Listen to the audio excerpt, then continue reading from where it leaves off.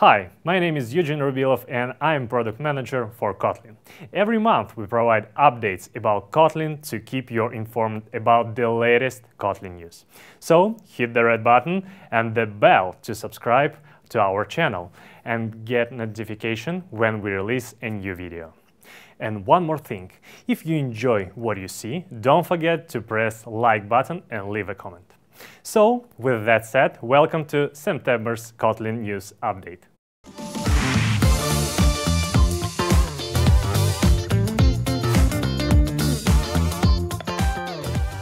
I have also left links to all materials from this video here in the description, if you want to look deeper into the information.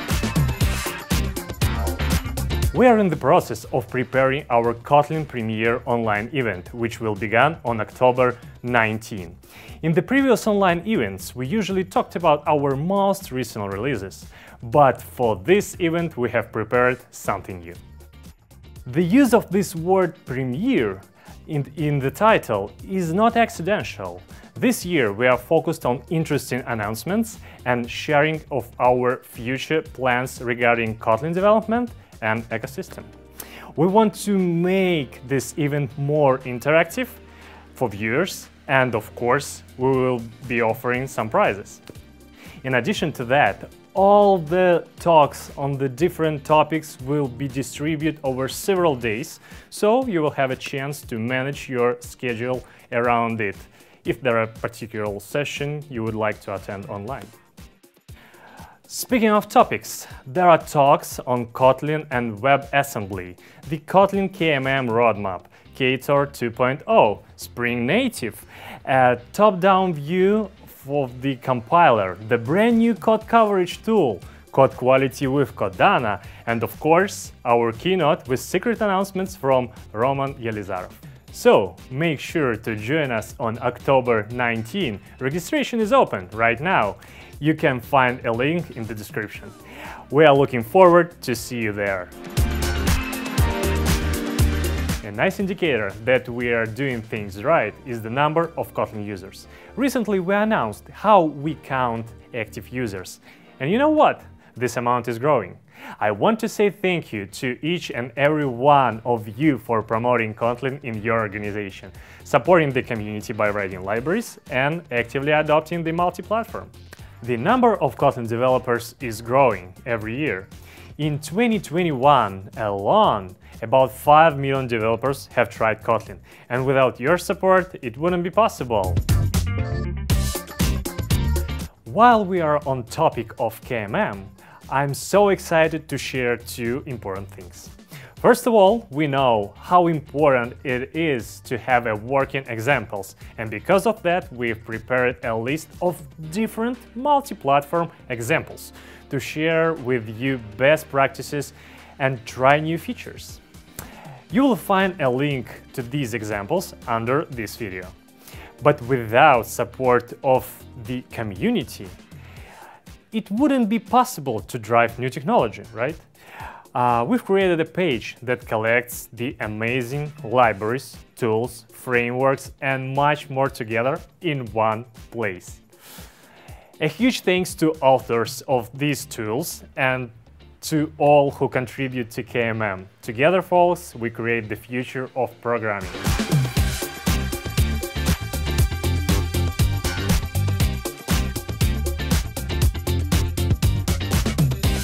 The next update will be particularly useful and valuable for beginners in Kotlin multi-platform and experts in Android development. KaMP Kit by TouchLab has switched to Jetpack Compose. This means no XML and hence no view and data bindings. Lazy Columns has hosted adapters and recycle view. TouchLab says this update brings more readability to this sample and expose the flaw in our previous state management approach. You can find more about this and other changes in their blog post.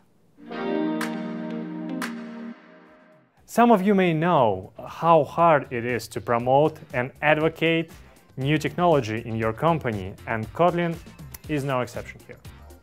Recently, we ran a pilot program for server-side enthusiasts. The goal of this program was to advise developers on how to advocate Kotlin in their teams. We help you to find Kotlin-related materials for your specific cases and advice on the Kotlin language features, libraries, and tooling. So, if you are interested, join this program. We would be happy to help you. A couple of weeks ago, we talked to Zalando about their experience with Kotlin. Now, the new episode of Talking Kotlin with Hadi and Sebastian has been released. In this episode, you can find out why and how Kotlin has been adopted, including questions on convincing the team, null safety benefits, and what Zalando think about Kotlin after using it for a while. This episode may be interesting for people who are thinking about transition and looking for real use cases, or if you just want to hear Hadi sing. Every huge milestone in the community is the win for all Kotlin. In September, Arrow reached a huge milestone with the release of version 1.0. For people who are not familiar with this library, Arrow complements the Kotlin standards and coroutines library by introducing extensions, data types, and features. It favors a declarative style of programming focused on composition and safety error handling. Computation expressions, parallel zip, traverse and sequence, and deep access to immutable data, all that and a bit more can be found in the Raul's blog post. And finally, I cannot end our news without mentioning that KSP has reached the stable version.